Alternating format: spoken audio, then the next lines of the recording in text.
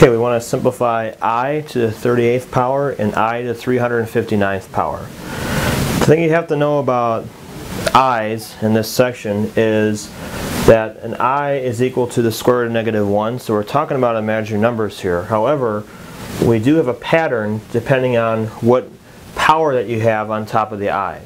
So I to the 0 power is going to be a 1. I to the first power, that's the square root of -1, so that's our definition. I is equal to the square root of -1, or you can just leave it as I. I to the second power is equal to -1, because if you square that one, you'll get -1, and I to the third power is -I. So when you have a problem like this, what you want to do is take whatever the power is, you're going to divide it by 4, and whatever remainder you get, it's going to end up being one of the numbers in this list, and you can use that to simplify.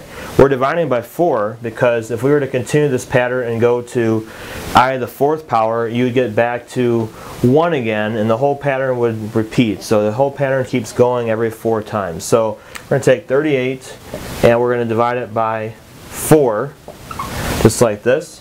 And we want to just get the remainder. So 4 goes into 38 9 times. When we subtract, we get a remainder of 2. So what that means is that I can take I to the 38th power and I can write that as I squared.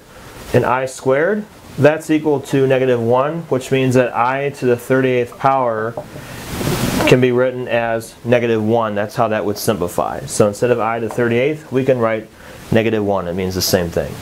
Let's do this one down here, I to the 359. Again, what you want to do is you take whatever the power is that they give you and you want to divide it by 4 again, because the pattern repeats every 4 times. If you do that, it goes in here 8 times. 32 we subtract, bring down the 9. We have a 9 goes in there, and then what we get is we get a remainder of 3.